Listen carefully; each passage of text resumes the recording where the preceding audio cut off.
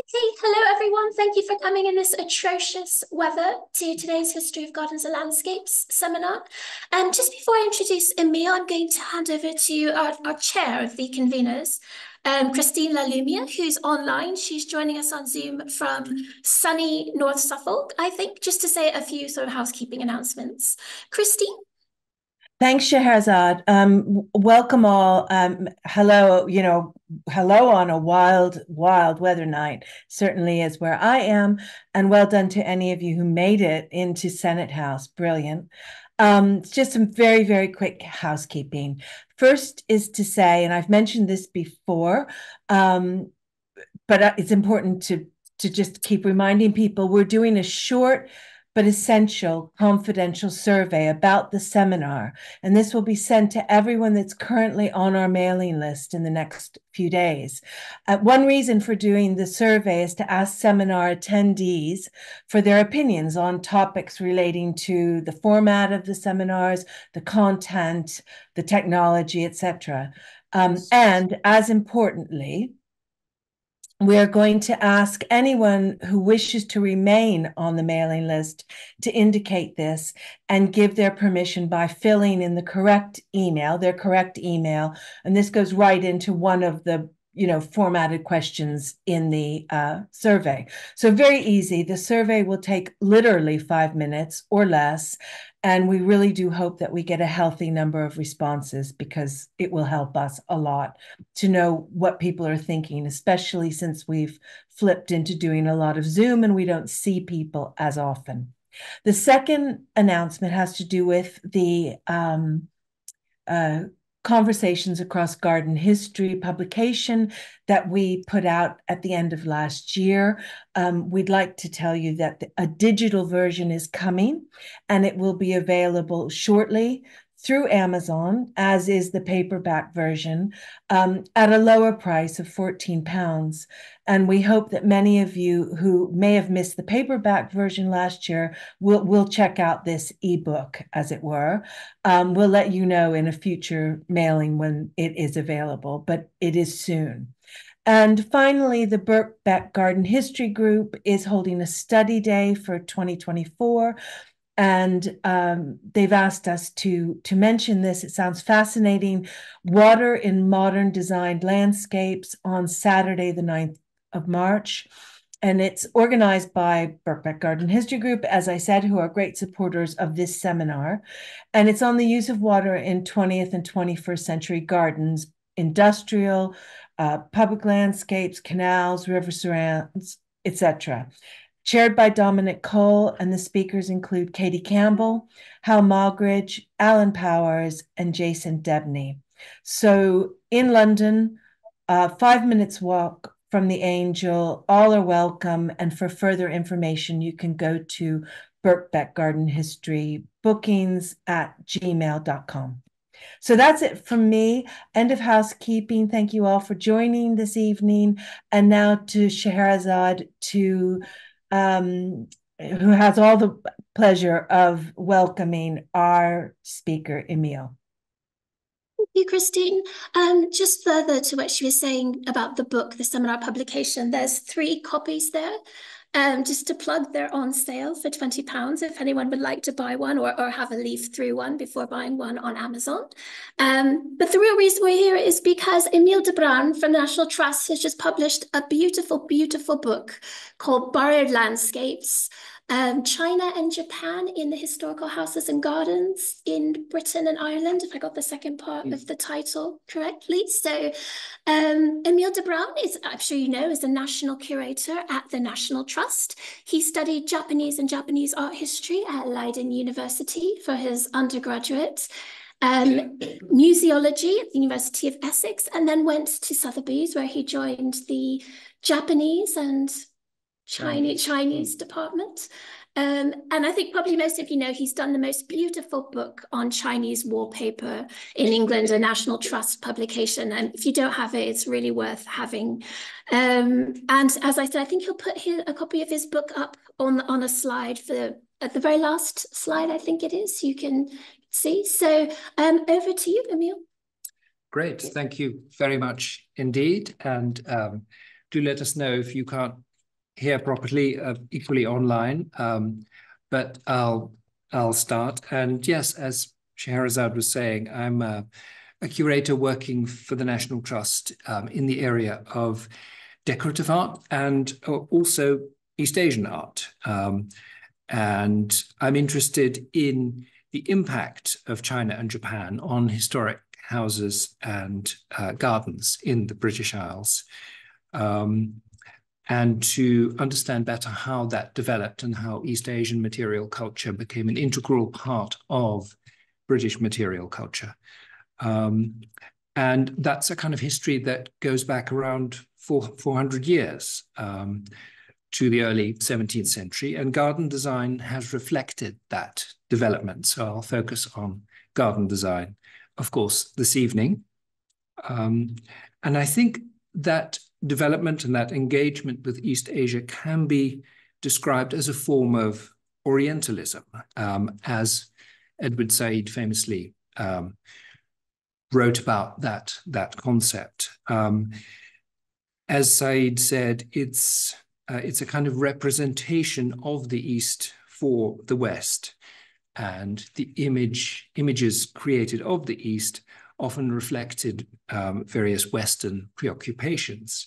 So it's a fascinating kind of two-sided, complex phenomenon. And I think we can see that in the way, not just as Said wrote about, mainly about the Middle East, I think it also applies to the Western engagement with East Asia. And Orientalism in Western gardens is often linked to developments in interiors as well, although sometimes in surprising ways. For instance, there was a boom in Chinese style garden pavilions in the mid-18th century, surprising in some ways. And there was a boom in Japanese gardens being built in Britain in around 1900, things like that. So links, but also differences between the garden and the interior.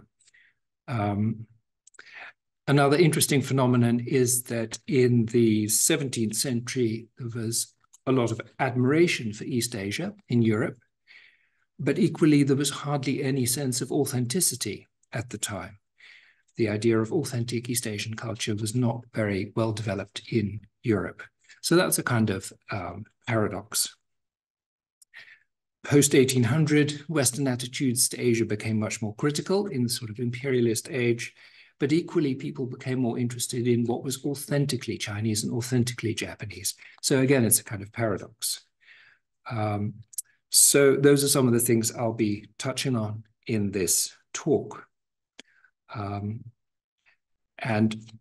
It kind of revolves around this idea of Orientalism as a cultural construct, constructing an image of another culture, and how that affects your own culture.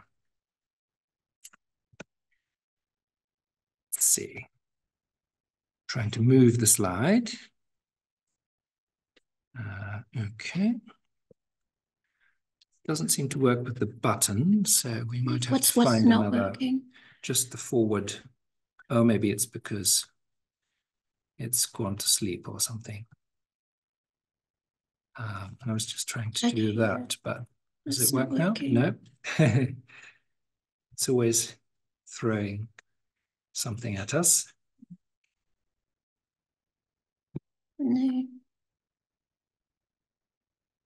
If I stop. Can I try that thing? Yeah. Does that thing work or not? I have a go. See if we can move that. It's not doing anything. I'm going to come out of screen share, and then go back in to screen share. Maybe I've already been talking too long and it's it's got fed up and we need to start again. I wonder if it's just best to maybe... If we can move one for... there we are. It's moving now. Are you happy with this view? Yep. Okay, and are you sure? Does it work? How does it go forward? Like this? I was scrolling. Thing? Oh, you were scrolling? Yeah. Okay. Well, I've lost the mouse now. There we go. I was just Right, scrolling. okay. Are you fine with Like that? just so Oh, up. Okay, right. Okay, right. I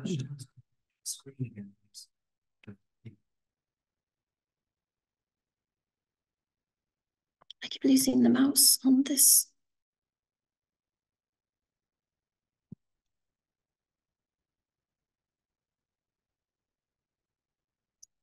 Is the connection gone, Jesse?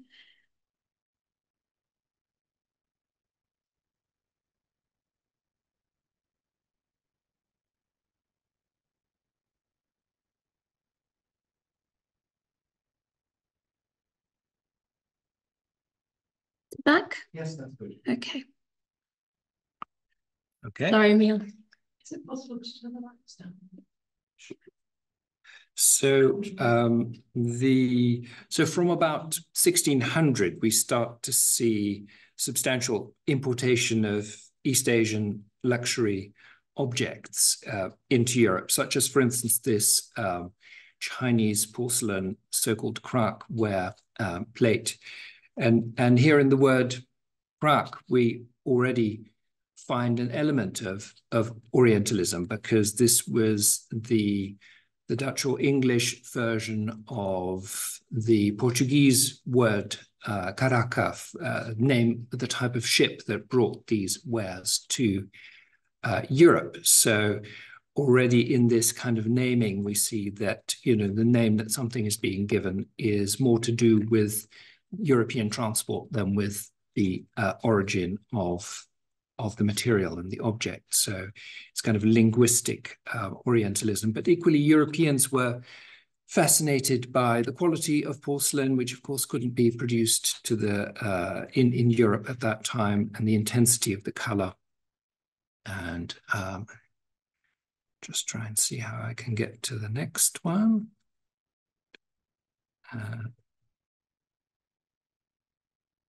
Let's see. Oh, okay. Yeah, this seems to work. Good. And also things like this were being imported into Europe in the early 17th century. Lacquer from Japan. And here we see linguistic Orientalism the other way around, because the Japanese called this kind of lacquer namban, which was their word for the southern barbarians, which is how the Europeans were known in Japan, because they arrived in Japan from the south with their ships. And this type of lacquer is already being produced specifically for the European market. The shape of the coffer is European. The decoration was aimed at what Europeans wanted, sort of mother of pearl, quite dense decoration. So you can already see the mechanisms of Orientalism and perhaps self-Orientalism, the Japanese producing goods that they knew were attractive to the West. In the mid 17th century, you see this kind of porcelain being imported to the West from China, known as transitional porcelain, from the period transitioned from the Ming to the Qing dynasties, with beautifully painted landscapes. So this is one of the media through which Europeans became more aware of Chinese landscape aesthetics. And equally, this kind of so-called wucai porcelain using colored enamels. Of course, the colors would have been extremely attractive and sophisticated in the eyes of Europeans. And equally, it helped to introduce kind of Chinese landscape motifs to the European imagination. And another type of porcelain here, Tuhua porcelain, which would have been rather luminous in, dark Baroque interiors lit with fires and candles and so on. So this kind of porcelain was very attractive. But also, again, an Orientalist mechanism we have here, that originally religious imagery, this is the Buddhist figure Guanyin, is being used in Europe for completely different purposes, for more decorative purposes. But equally, the relaxed pose of the figure was probably influencing what's happening in the portrait on the right. This is at Kingston Lacy, Sir Ralph Banks.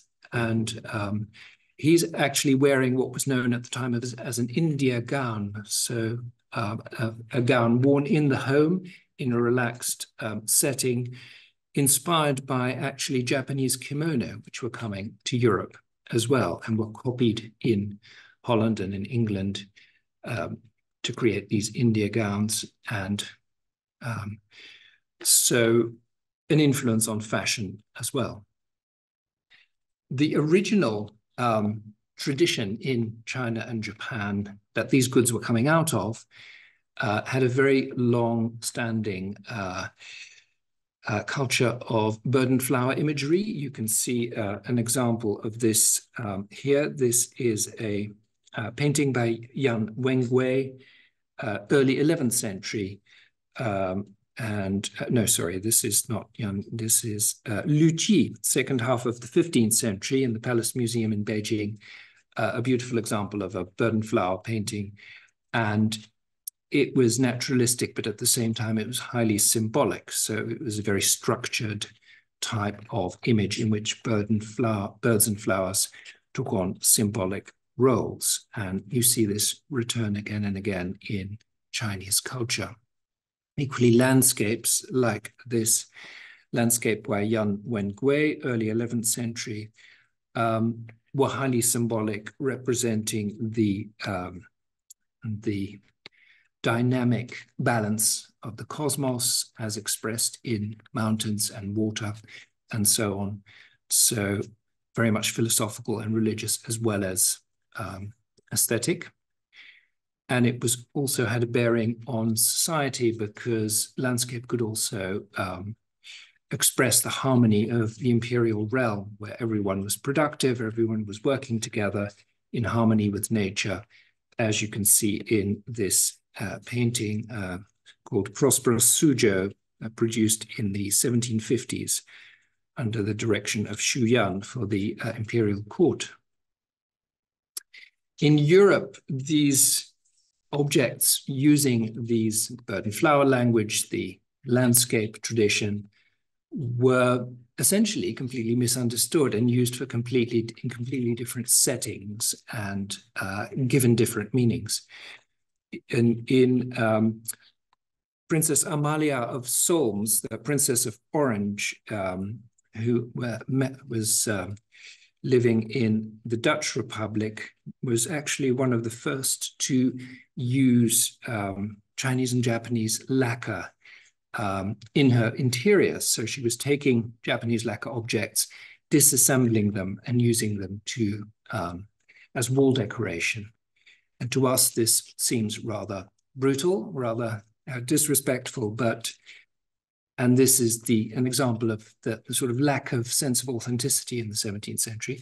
At the same time, lacquer was highly valuable, highly sought after, so it was combined with admiration.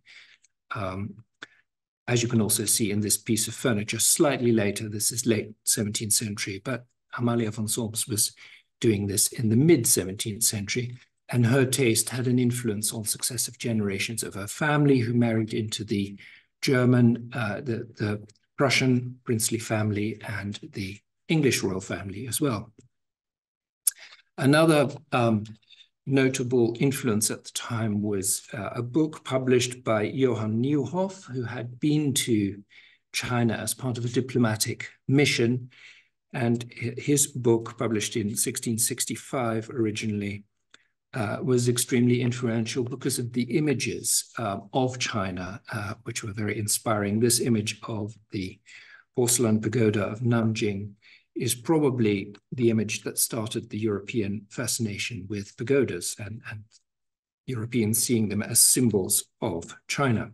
But again, it's a kind of Orientalist process because, of course, these images were translated into a European visual idiom and embellished and so on. So meaning and images change. This is a garden pavilion at Versailles, created by Louis XIV for his mistress, Madame de Montespan, in 1670, and it was called the Trianon de Porcelaine. It doesn't look particularly Chinese to us, but it did to contemporary French court, simply because the roofs were encrusted with blue glazed earthenware and had blue and white ceramics attached to the roof, and the interior was blue and white as well. So here it's another fascinating kind of Orientalist move, taking one element of East Asian culture, blue and white porcelain, and using that as an emblem to embellish your garden. This Orientalism was also happening on a more intellectual, religious level. The Jesuits who were active in China were publishing books about China, which were very complimentary about Chinese society and culture.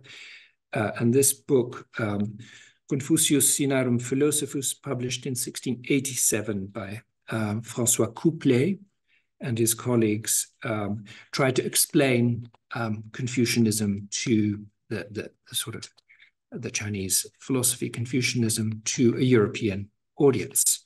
But of course, the word Confucian is actually a Jesuit construct, a Latinized version of the name of Kung Fu Tzu, the mythical philosopher. So again, here in the words and in the name, you see this translation taking place, this Orientalism happening.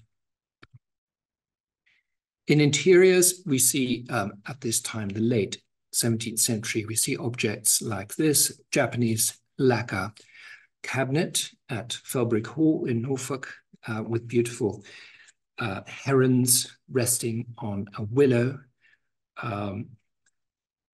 which is a Japanese motif, but the shape of the cabinet is very much European, based on Portuguese and Spanish furniture.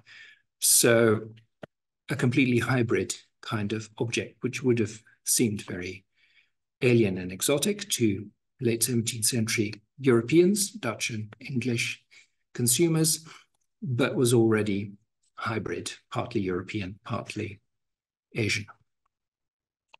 Europeans also began to produce glazed earthenware inspired by Chinese porcelain, as you can see here at these Delftware objects. And interestingly, they're copying the naturalistic bird and flower imagery, as you can see there, trying as accurately as possible to represent that. And again, this was one of the ways that this imagery became domesticated in Europe. Nieuwhof's book was used literally here, as you can see here, to translate into blue and white glazed earthenware made in Delft. And again, the blue and white becomes a kind of emblematic color scheme associated with China. But also Chinese-made blue and white porcelain of the Kangxi dynasty, late 17th, early 18th century, introduced genuine, if you like, Chinese landscape imagery to Europe, as you can see in these jars and vases at Knowle in Kent, completely covered in Chinese landscapes.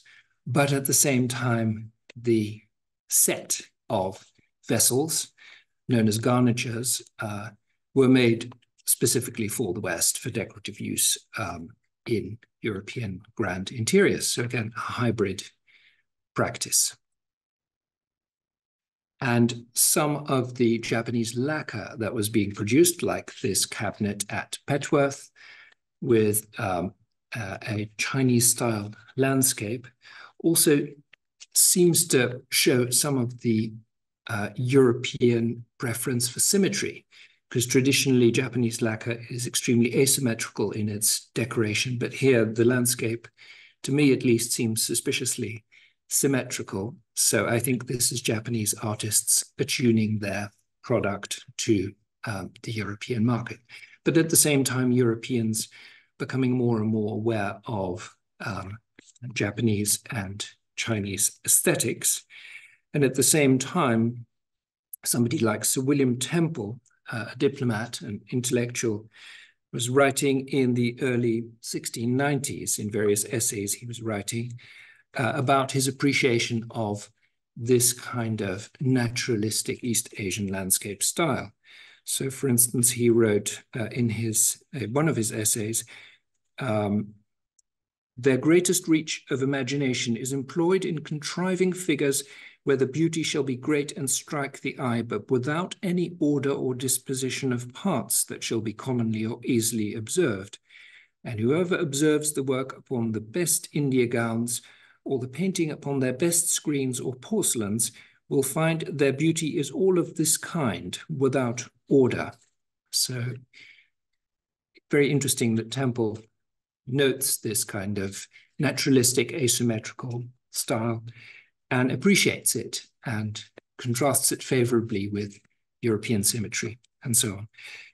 In an essay in the same volume, he also refers to the sort of the intellectual associations and even ethical associations of East Asia, writing that honor and respect is nowhere paid to nobility and riches so much as it is here in China and Japan to virtue and learning. So he was again emphasizing the European idea that China and Japan were countries that valued learning and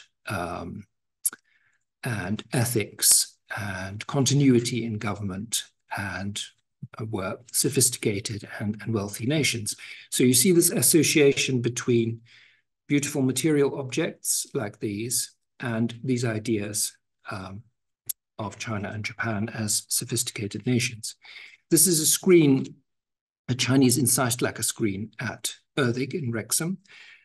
And you can see how the fascinating to see how it uses the so-called deep distance perspective used in Chinese art, Shen Yuan, which is a kind of bird's eye view perspective that draws the viewer into the landscape. We're sort of like a bird zooming down into these mountains where people are hunting. And at the same time, this screen embodies the principle of yin shan, or invisible visible, the use of negative space and positive space. So the rocks and mountains, but with these voids in between where the hunting party is moving. So Europeans were being exposed to this in the late 17th, early 18th century. They wouldn't have completely understood it, but it was very much available. And these screens, like you've just seen, were taken apart, as Amalia von Solms did, in the late 19th century and used as wall paneling, as you can see here in this scheme that's preserved in the Rijksmuseum in Amsterdam. So people were literally being surrounded by East Asian landscapes. And these landscapes were being copied in other media by European artisans, such as John van der Bank, who made these tapestries for the English court and also this set at Belton House in Lincolnshire. And you can see that the composition of these tapestries is vaguely inspired by Chinese incised lacquer. Originally, their backgrounds would have been darker, but also, again, translated. And you see this Orientalist process of adaptation and translation going on at the same time. Robert Robinson, a London scene painter, theatre painter, was also creating these painted paneling decorations for interiors in the 1690s in London. And you can see a pagoda there in the middle rising up, but also a lot of imagination and fantasy embellishing East Asian imagery. So again, a process, an Orientalist process happening there. Wallpaper was starting to be produced in England, and this is a wallpaper from Ord House in Northumberland, now in the V&A. And you can see how various different Asian elements are being combined. So lacquer in the black background, but also probably inspiration from Indian chintz. You can see a Chinese female figure in the top left-hand corner there. It's a fascinating mixture. And here you can see some of those products that were available in the early 18th century. So on the right-hand side, the Indian chintz, so the painted and printed cotton. On the top left-hand side, English crewelware, so wool embroidered linen, partly inspired by chintz, partly also inspiring chintz in a mutual way. And then bottom left, Chinese incised lacquer, but again, in the way of Amalia von Solms, taken apart and used to kind of veneer an English-made chest. But again, the imagery, the bright colored burden flower imagery being available and part of the mixture in high-end interiors.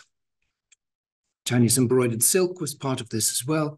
You can see the state bed at Cork Abbey on the left from the 1710s, two different types of embroidered silk, again with hunting scenes, but again enveloping the British consumer, the British elite, inspiring their dreams perhaps. And on the right, you can see the same kind of embroidered Chinese silk being used as a tablecloth in a Dutch painting from the same period, 1710s. So this was everywhere. And then it does actually start to appear, these motifs start to appear in gardens as well. This is the garden at Salzdalum in North Germany, where Anton Ulrich of Braunschweig-Wolfenbüttel, German aristocrat, created this amazing Baroque monument you can see in the middle there. And it actually combines a Christian church steeple and a Chinese pagoda on the right. An extraordinary, again, you can see how Nieuwhof's image was being used. But this was inspired by a comment by the philosopher Leibniz, who was saying that, we need both Christian church and the Chinese Confucianism, and we can learn from both. So here that idea of mutual inspiration was being expressed in a Baroque garden in North Germany. This was again in the between 1706 and 9 that this was created. And at the same time in southern Germany near Munich, Chinese hanging scroll paintings, again of garden scenes, birds and flowers, were being used as wall decoration in the Pagodenburg, which is a garden pavilion in the Nymphenburg Palace near Munich. This is about 1720. And in England too, this kind of imagery was being copied by English wallpaper makers. This is an English wallpaper from the 1730s or 40s.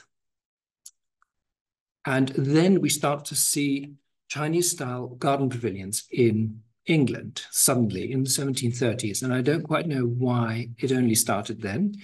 It may have something to do with this book that this image is from, which is Jean-Baptiste Duhal's book about China, Description de la Chine, which came out in 1736, was translated into English, which did contain some images of pavilions. But that may not be the sole reason. In any case, in the 1730s, for instance, you see at Grove House in Old Windsor, the residence of Richard Bateman, created in about 1735, this very fanciful garden pavilion with vaguely Asian elements.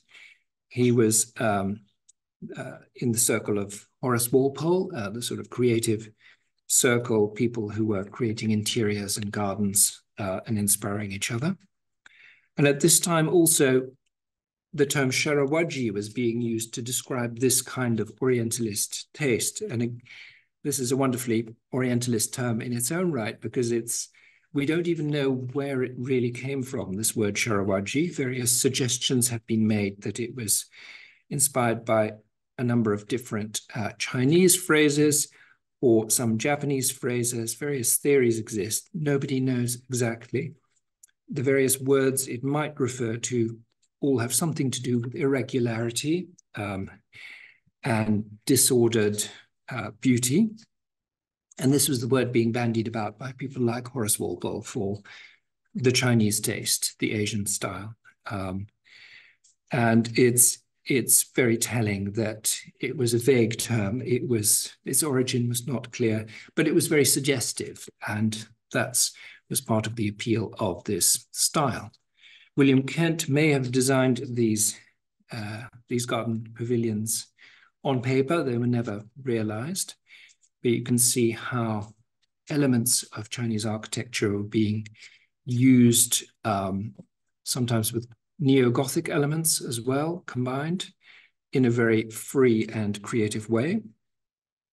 And at Stowe in Buckinghamshire, by 1738, this little garden pavilion was erected in a little pond, possibly also made by William Kent, who was active at Stowe at the time. And then you see various other pavilions emerging.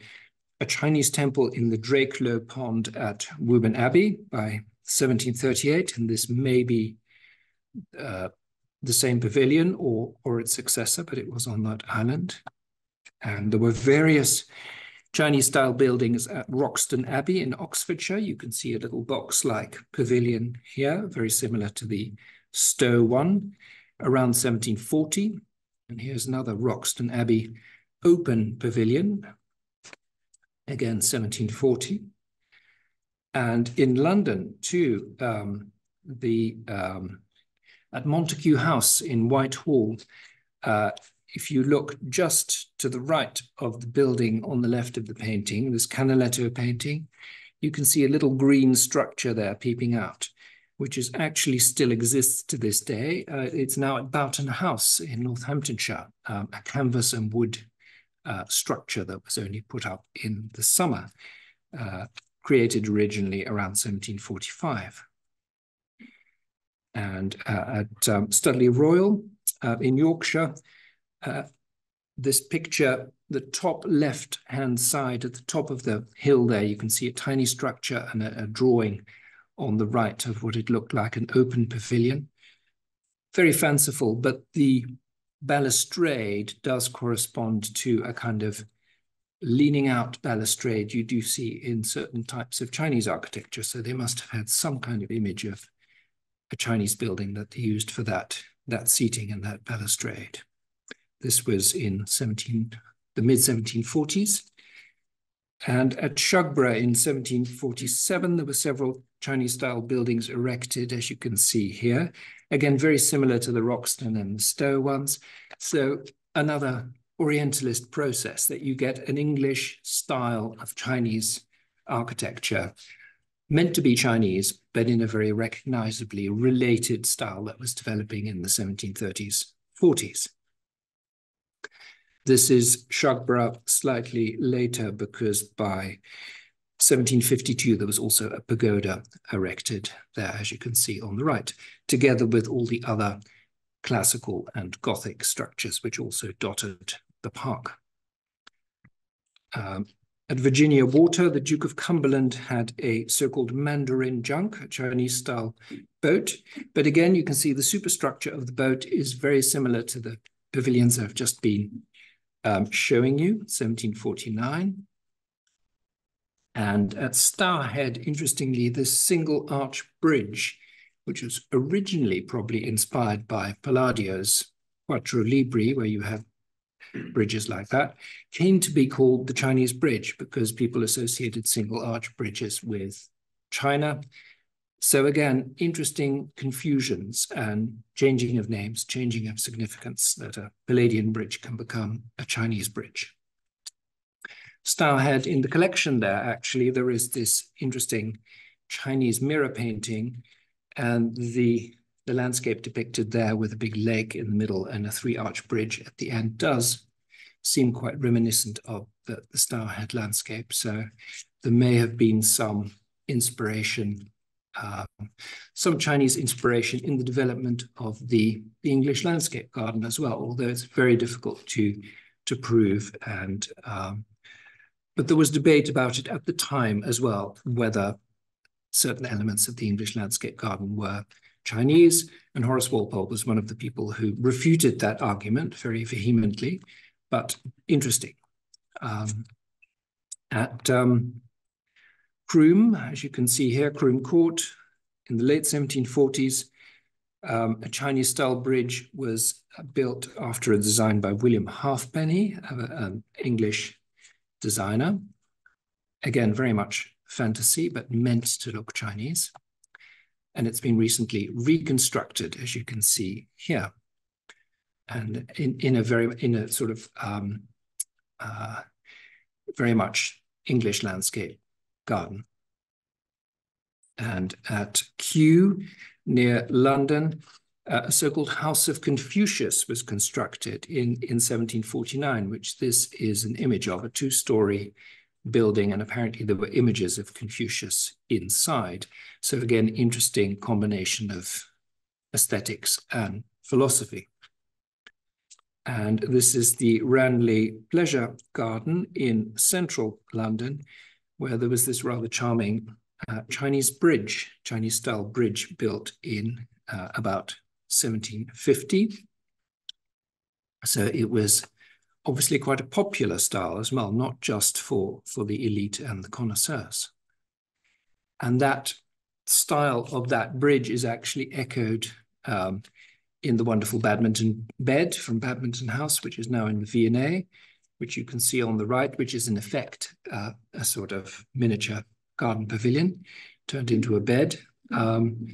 And on the left, you can see a very similar, again, design for a garden pavilion at Wallington in Northumberland, also with some kind of Gothic elements thrown in as well. So it's amazing to see how styles were being mixed up, but also formats were being mixed up. You could have a bed that looked like a pavilion and vice versa, and it could all be Chinese.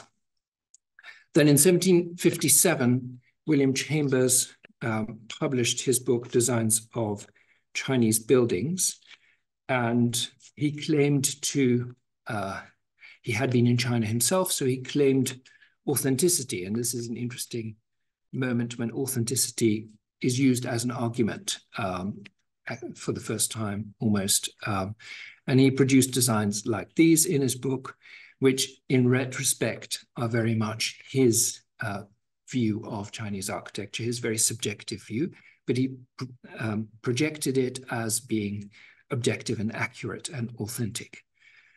And you can see buildings like this in his book, and pavilions like these. And actually, we can now see that these designs all look to be in quite a similar style, which was obviously Chambers projecting his version of Chinese architecture and things like this. But partly because it was so coherent as a style, as a Chambers version of Chinese architecture, it proved to be very useful for designers of garden architecture and chinoiserie architecture. Here are some images of furniture as well from the book. Chambers himself made the pagoda at Kew in 1761, which still exists, of course, interestingly combined with a Moorish Alhambra and a mosque building, so a very eclectic cosmopolitan garden at this point. And this was for the aviary, he created this Chinese style pavilion, and this design was to prove popular later as well. Here it is in one of his books. And these stylistic elements start returning in subsequent garden buildings. At the same time, people were also importing plants from East Asia. In 1739, apparently the first Chinese camellia flowered in England, was made to flower at Thorndon Hall in Essex. And George Edwards, in his book, A Natural History of Uncommon Birds, represented this, what he thought was that camellia, together with a peacock pheasant. But it's interesting that the image is actually a very Orientalist image in the sense that it echoes birds and flowers seen in Chinese wallpapers, for instance, with the picturesque rock, which is a typical design element in a Chinese garden seen in Chinese wallpapers. So Edwards was claiming to be scientific and authentic, but he was clearly being influenced by Chinese decorative art as well. And it echoed in British decorative art, for instance, in this Chelsea plate from 1765. Here you can see Chambers' designs influencing British garden architecture. This is at Rest Park in 1761. This building was erected. This is a recent recreation of it. And this is at Amesbury Abbey, where this pavilion was built on a bridge over a stream, probably in the 1770s, possibly by John Smeaton, but in Chambers's style. As you can see here, it combines various elements from Chambers' book, for instance, the pavilion on the bridge, the pillared roof, the two-story structure, and the circular windows seem to be clearly Chambers' elements used there.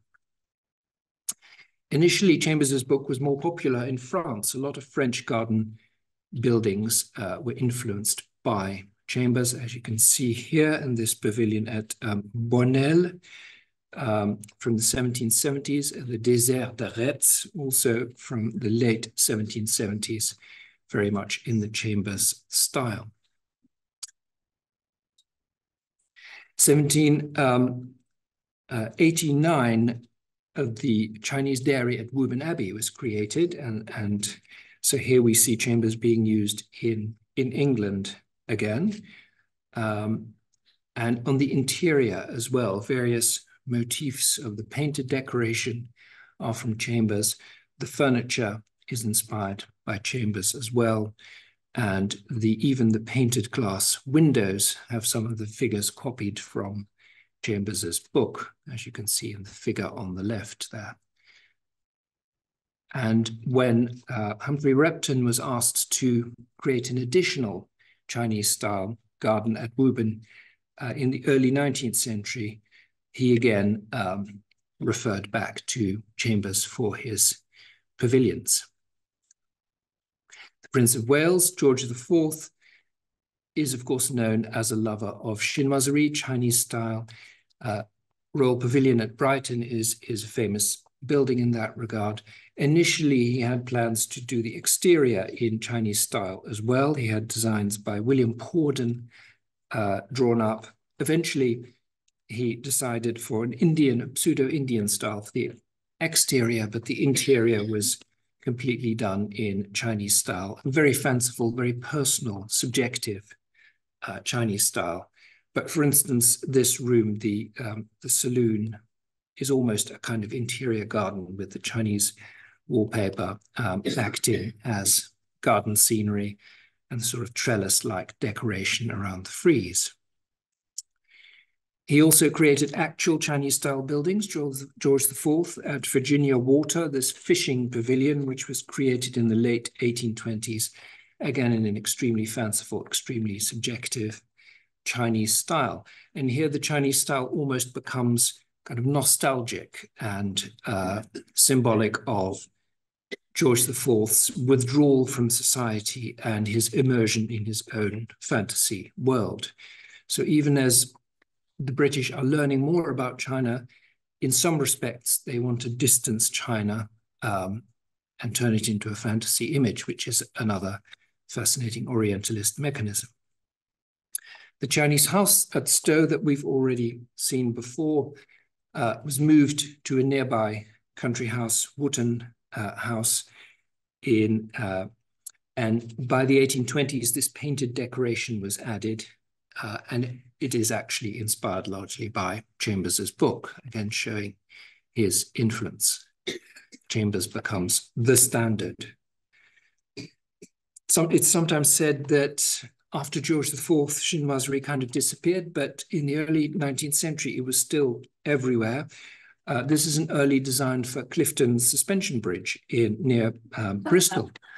And in this 1829 design by the father of Isambard Kingdom Brunel, Sir Mark Brunel, he actually proposed a pagoda as the central pier of the bridge, showing how prevalent and popular that kind of vocabulary still was in the 1820s.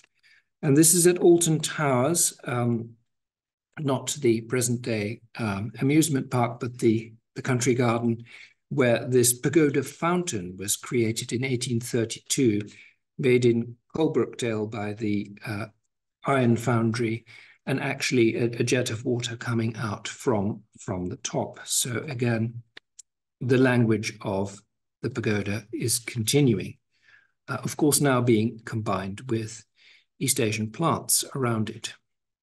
Woburn Abbey got its own, got another chamber-style pagoda in the Maze, again in 1831 this was. And also on the more popular, in the more popular world, this was Cremorne Gardens, a Victorian pleasure ground in London, where a pagoda bandstand was created in the 1840s and 50s. So the style was still popular in the Victorian period. And Biddulph Grange is a garden in Staffordshire, where at the same time in the late 1850s, a Chinese-style garden was being created with authentic East Asian plants, but completely fantastical architecture, inspired actually by the willow pattern, which was an English manufactured late 18th, early 19th century style of glazed earthenware, inspired by Chinese blue and white porcelain, but actually very much a British product. And this British Orientalist product was now inspiring this Chinese-style garden. So it's a fascinating kind of loop. Mid-19th century, of course, Japanese products become very much more available as Japan was forced to open to the rest of the world. So Japanese garden imagery becomes more available and fashionable, as in the case of this lacquered picnic set, which is at Snows Hill Manor. Things like carved stone Japanese lanterns, originally made for temples, were now being imported and used in British gardens, like here at Nyman's, where Ludwig Messel was creating various gardens in the 1890s and early 1900s, including a heath garden and a rock garden. So Japanese lanterns were being used, again, as kind of symbolic emblems of Japan. And the Japanese were part of this. They were producing these originally Buddhist lanterns specifically for the European and American markets at this point. The Japanese influence come along later after the Chinese influence. Were they? It became very strong in the late 19th century because then Japan was forced to open up to international trade. And one of the ways they responded to that was by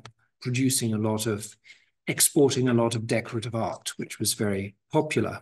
So it created a kind of renewal of interest in Japan.